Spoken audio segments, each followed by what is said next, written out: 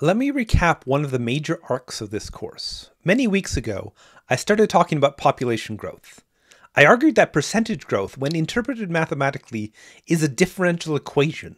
It is a statement that relates the change of a function to the current value of the function. Therefore, I needed tools to solve differential equation. Well, then I built those tools: limits, derivatives, and now integrals. Finally, I can return to the main idea and solve differential equations. In general, this is pretty difficult. I will only scratch the surface in this course. But even doing that, I can still show some substantial techniques that apply to many equations. What I'm going to do in the next two videos is just a start, but it is far from nothing.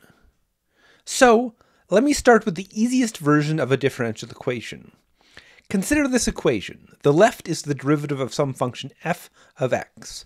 The right is some other function g in the same independent variable. This is an equation that very explicitly tells me what the derivative of f is. It is this other function g. To solve this dE, I just integrate both sides, since the integral gets rid of the derivative. So I integrate both sides. On the left, the integral of the derivative is the original function. On the right, I have the integral of g, which will eventually involve the addition of a constant of integration. Two things to say here. First, solving dEs is almost always some kind of integration process. To get rid of the derivative, some integral will be involved. This process here is solved by direct integration. I just integrate both sides. The other techniques for dEs are much more involved, but they all still involve some kind of integral.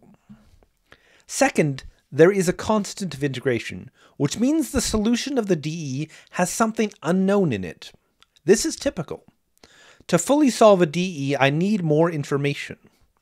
In terms of something like population growth, this more information is the starting population.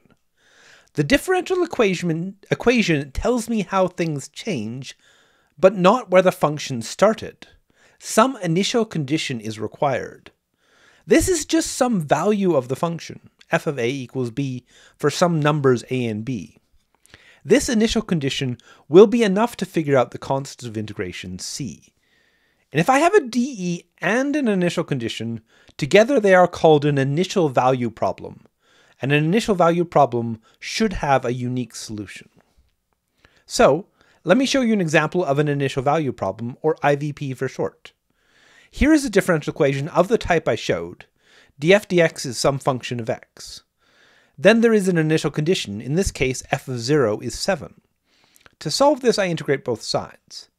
The integral on the left cancels the derivative, leaving just f. On the right, this is a reverse power rule. The antiderivative is x to the 4 over 4 plus a constant. Then the integration step is finished. So now I need to figure out c. To do this, I put the initial values in. f of 0 equals 7 says that when x is 0, f is 7. So I put x equals 0 and f equals 7 into the equation. The result is an equation where only c is unknown. This is pretty easy. The 0 goes away and I just get c equals 7. So the unique function f, which satisfies the dE and the initial condition, is f of x equals x to the 4 over 4 plus 7.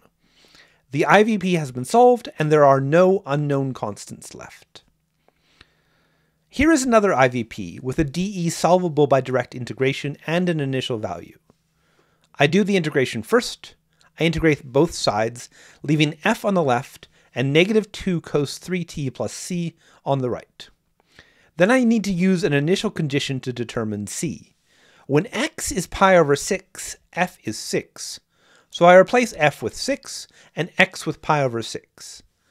The result is 6 on the left and negative 2 cos pi over 2 plus c on the right. Cos pi over 2 is 0, so that term goes away and I conclude that c equals 6. Therefore, the unique solution that solves this IVP is f of t equals negative 2 cos 3t plus 6. Here is one last example. This is a differential equation which can be directly integrated, again because the right is just a function of x. It has initial value f of 1 equals pi. I integrate both sides. On the left, I get the function f. On the right, this is an integral from the tables, which tell me that this antiderivative is arctangent x plus c. Then I use the initial conditions. When x equals 1, f equals pi, so I put x equals 1 and f equals pi into the equation. On the left I get pi, and on the right, arctangent of 1. Well, the arctangent of 1 is pi over 4, so I subtract pi over 4 from both sides, and I conclude that c must be 3 pi over 4. This means that the unique solution to this IVP is f of x equals arctangent of x plus 3 pi over 4.